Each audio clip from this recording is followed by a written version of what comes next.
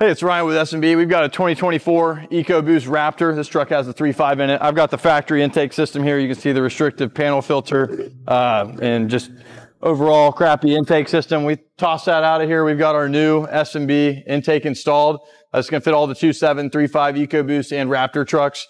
So basically what we got going, huge free-flowing, but super efficient conical filter, and efficiency means it's going to stop all the dust, which is important in a Raptor truck like this. We got our big silicone scoop that replaces the smaller factory one. To make sure we're only drawing in cold air. We've got an all new intake tube here feeding the turbo inlet tubes, and just premium kit, super easy install, drops right in.